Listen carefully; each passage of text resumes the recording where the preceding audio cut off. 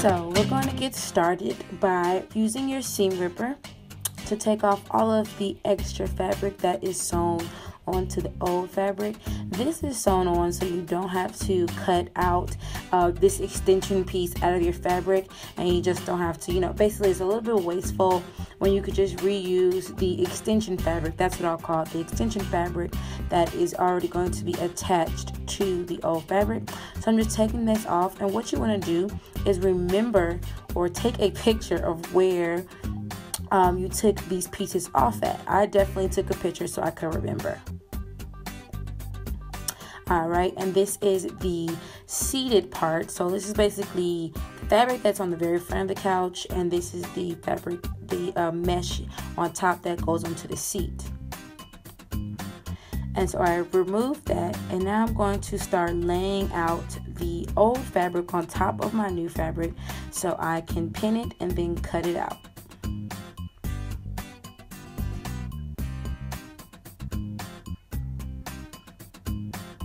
And you can use any type of straight pins. I personally don't like the ones with the little balls on them. I think they're too thin, so I just have regular straight pins. And I'm going to lay out my fabric and place the pins onto the fabric to hold it down to the new fabric.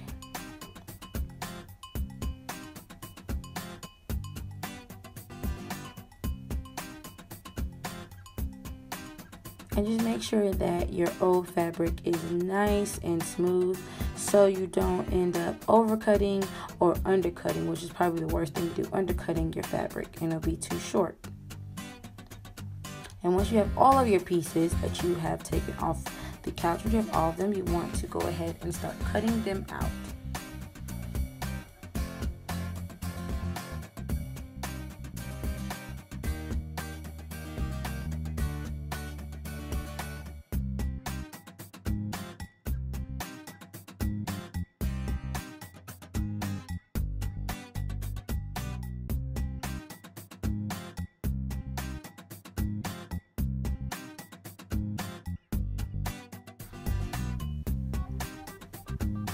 And make sure you get all the notches on the edge of the fabric as well.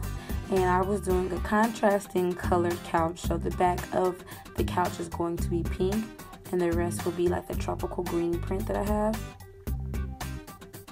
So once you have everything cut out, it's time to pretty much put the new pieces back onto the old extension pieces. Just use your push pins, and you're going to just pin everything back, and then you're going to sew it back on.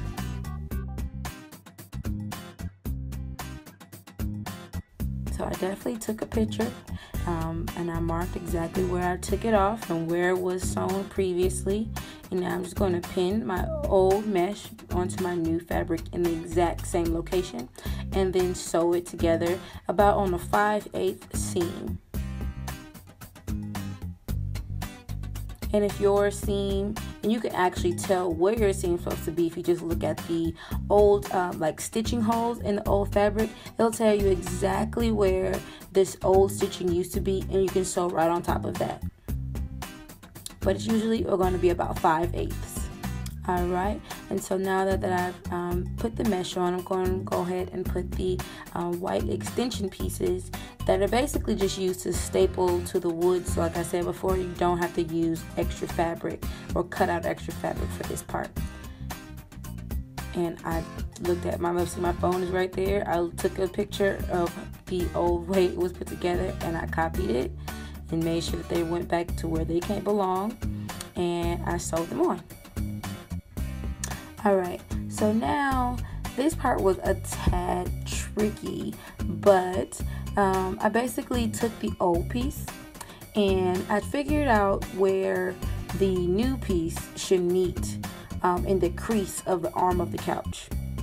Like I said, it's a little complicated, but once you cut out your pieces, I guess I just missed that part.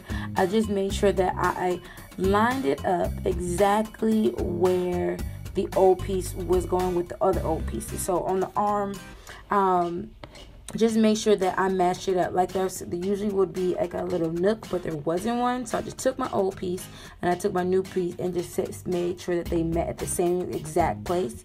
And then I pinned the casing. This is where you do the sewing. You pinned your casing for the arm, and I just went and sewed in a circle. You just want to be very careful. Take your time. Don't go so fast. And then once you have that all sewn, you can just make sure that it fits on the armrest.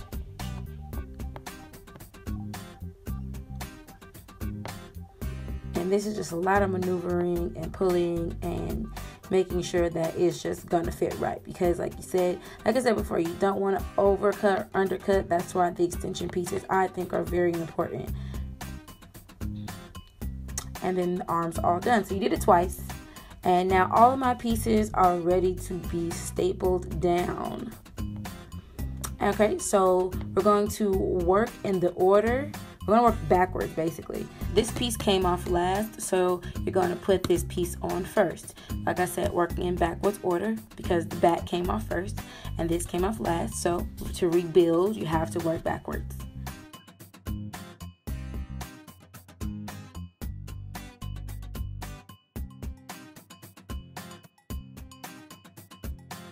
Alright, now this is optional, but actually I use these upholstery needles to put, like, I want to call it a place marker, but it's just a stitching really, so the fabric will not shift when you are stapling it.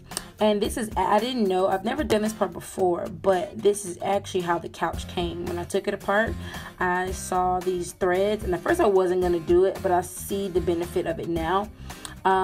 It just really helped, you know, keep it straight so it didn't shift. So I'm glad I did this. And if you have a couch like this, just go ahead and do this extra step. It's going to be so worth it. Alright, once that's done, and see, right now there's no shifting involved, I'm going to go ahead and staple down the fabric to the bottom of the couch. And on the inside, I'm going to pull the fabric up. Don't pull down, because you still have some work to do. Pull upward so it can be out of the way. Actually, I am so lying. This was wrong. I ended up having to do this over. Do not do it. Pull downward. Pull downward. I repeat, pull downward for that part. And then you want to do the same with your fabric on the inside. Just go ahead and pull that upward, and then go ahead and put the inside arm piece on next. Feed all of your fabric through. And see, the extension part, that would have been fabric if I would have cut it out in fabric. It just been a waste of fabric. And that means you have to buy more fabric, because you have to have all these excess pieces. So I just push the extension part pieces through, make sure everything fits again, and then it's time for stapling.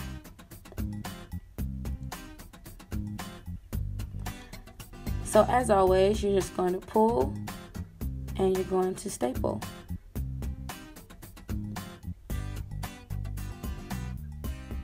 And definitely make sure that it's smooth so you don't get any wrinkles. I pulled the crap out of this because, like, it was fitting a little funny, but most of the time you just have to make it fit. It's all about just making it fit.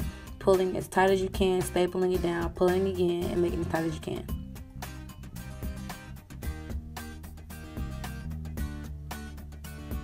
And it will smooth out the tighter you pull it. Alright, and so now the back piece is all stapled down. Now it's time to work on the front a little bit. So there's some extra pieces that you want to just go ahead and staple down to make that arm just really tight and crisp.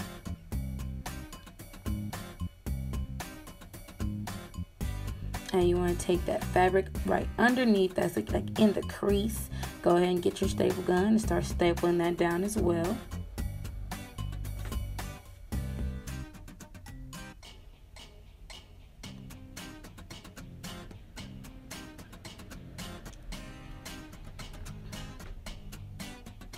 And go ahead and pull the bottom. You also want to think about working in opposites. So don't work like in a circle. Work top to bottom, left to right. top to bottom, left to right, or left to right, top to bottom. That's so you won't have any wrinkles or any fabric pulling no type of crazy way. So now we're going to work on like the ruching. You just want to pull the back of the arm together and just create some nice little creases. They don't have to be perfect, but create some nice little creases so that can just really be hold tight.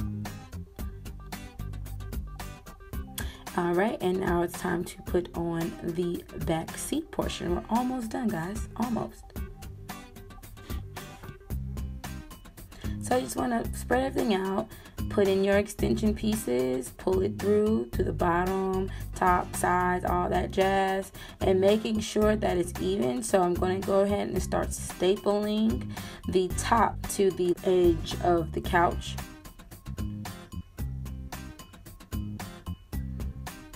And the back pieces, the extension pieces in the back, also got stapled down as well. And now the bottom, you want to pull this tightly and not too tight. Well, my couch had a little gap, but and I had to end up having to do it again. But just pull very tight so it could be nice and smooth, and just go ahead and start stapling.